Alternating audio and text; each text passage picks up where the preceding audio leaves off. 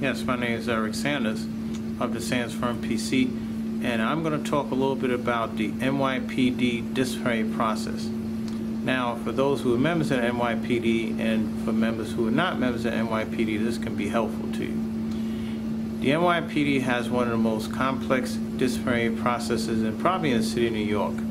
They even have their own courtroom. And I'm going to tell you how it works. Generally, a police officer, and I'm going to talk about police officers, those are the ones that most of the public are interested in. Police officers can be disciplined in several ways. You can get what's called a verbal reprimand, or warning admonish, or you can get something that's called a command discipline. A command discipline can come in 3 stages. You can have a Schedule A for minor violations, Schedule B for more severe violations, and you have a Schedule C, or what's known as charging specifications. Let's take them all in turn. A command discipline, Schedule A, the subject or the person that's being disciplined can be subjected to penalties from a warning admonish to all the way up to a 5 days vacation loss. A person who's the subject of Command B discipline can have, more than 5 days, and they can have other penalties such as a warning admonish, or maybe even 10 days taken, or more importantly, you can have this information placed on your Central Personnel Index. Now, for the most severe version, you get what's called charging specifications. Charging specifications can happen a couple ways.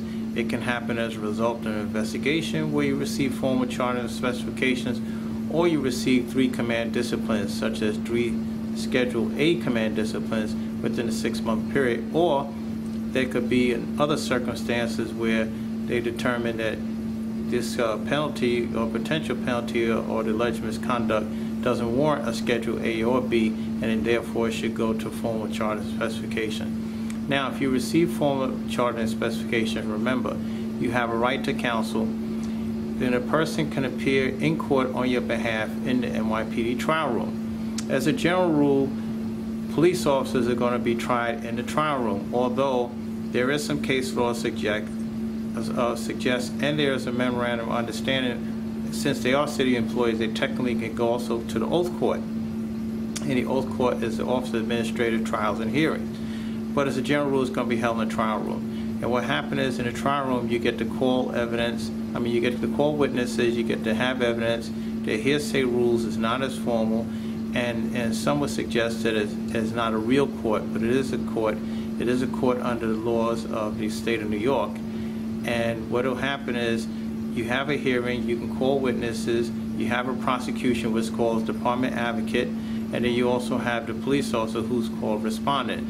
You both exchange information, you have discovery, you have open discovery, and then you have what's called a trial in front of an administrative judge. In this case, they're not really administrative judges, they're really assistant commissioners who are hearing cases on behalf of the police commissioner.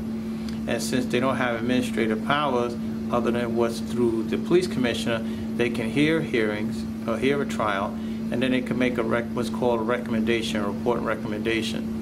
They make a report and recommendation, and then the police commissioner can either accept it, reject it, or he can accept it, reduce the penalty, reject the penalty, or he can reject it, he or she can reject it outright. So as a recap, remember, there's a formal disciplinary process in place, and it can end up where you receive charging specifications and wind up in the trial room. And remember, the trial room is located at One Police Plaza, and it's open to the public. So if there's any questions, feel free to call and ask. That's another helpful legal tip from the Sands Firm PC. Thank you.